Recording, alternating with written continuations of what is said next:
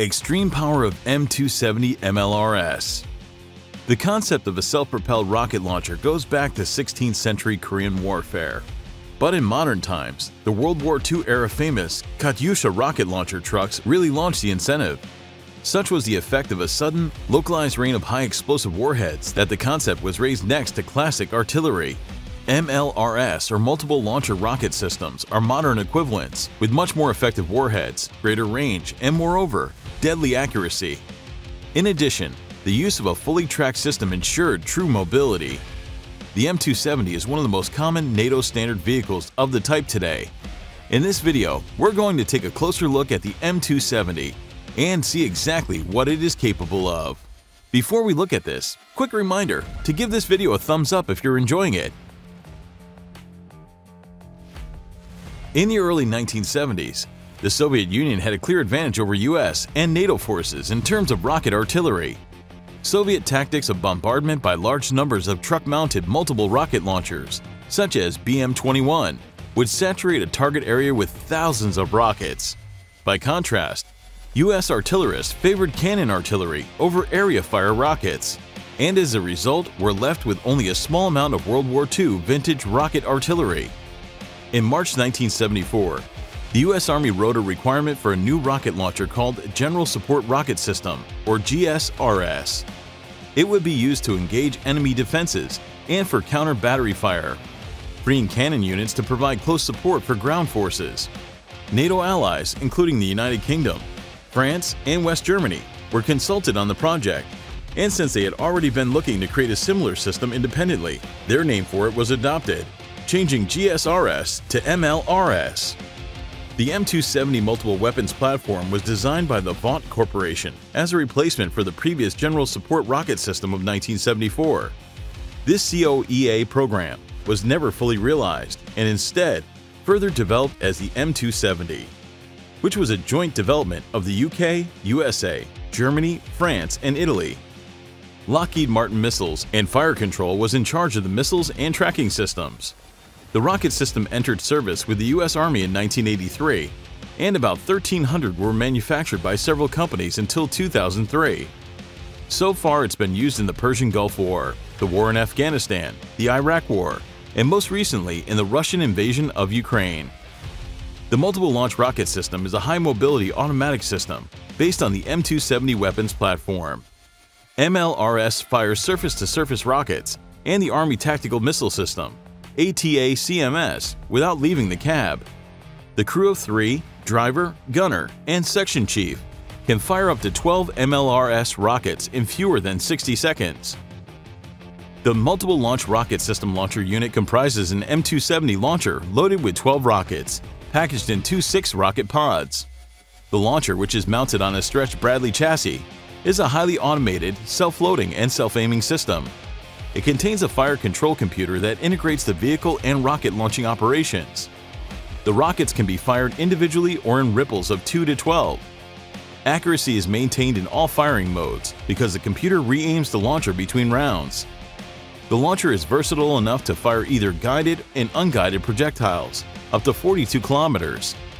Ballistic missiles such as the tactical missiles can hit targets up to 300 kilometers away thanks to its propulsion, with a warhead reaching 50 kilometers.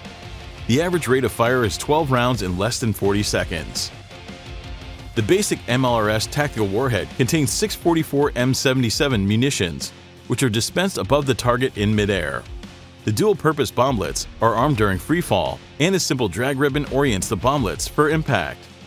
A single salvo of rockets can cover a square kilometer with submunitions, earning the M270 the nickname Grid Square Removal System. Typical configuration consisted of 3 M270s firing all 12 rockets at once. Given that each warhead is made up of 644 M77 grenades, the entire salvo represents a steel rain of 23,184 grenades in the targeted area for a total saturation. Other mission-oriented rockets include the Extended Range Rocket, the Reduced Range Practice Rocket with a range of 8 kilometers to 15 kilometers, and the AT-2, which dispenses 28 anti-tank mines around. The Extended Range Rocket was first fielded in 1998 and carries 518 improved munitions in excess of 45 kilometers. The Army Tactical Missile System family includes the Block 1, Block 1A, and Block 1A unitary missiles. Block 1, which was used during Operation Desert Storm, carries 950 baseball-sized M74 submunitions to ranges exceeding 165 kilometers. The Block 1A missile extends the range to more than 300 kilometers by reducing the submunition payload and adding GPS guidance. The Block 1A unitary missile, with a single-burst warhead, was first deployed in support of Operation Iraqi Freedom in March 2003. The MLRS computerized fire control system enables a reduced crew or even a single soldier to load and unload the launcher. A portable boom control device and cable hook assembly is used for loading and unloading. The fire control computer allows firing missions to be carried out either manually or automatically. In a typical fire mission, a command post transmits the selected target data directly to the MLRS computer. The computer aims the launcher and prompts the crew to arm and fire a pre-selected number of rounds. Multiple mission sequences can be pre-programmed and stored in the computer. The M270 vehicle sports an armored cab at the front of the hull, with the positional launch pod container fitted over the rear section. As with the M2 Bradley vehicle, the M270 is compact enough to be air transportable in the cargo hold of a Lockheed C-5 Galaxy or Boeing C-17 Globemaster heavy lift transport. The vehicle is driven by a Cummins VTA 903T V8 turbocharged diesel-fueled engine of 600 horsepower output. This is mated to a cross-drive turbo electronically controlled transmission system. Operational range reaches 644 kilometers on roads at speeds up to 65 kilometers per hour. The running gear consists of 6 road wheels to a hull side, with the drive sprocket at front and track idler at the rear. 2 track return rollers are featured.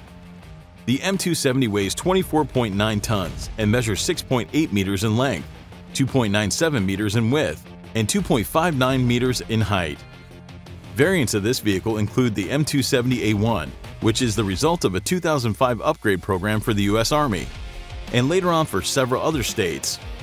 The launcher appears identical to the M270, but incorporates the improved fire control system and an improved launcher mechanical system.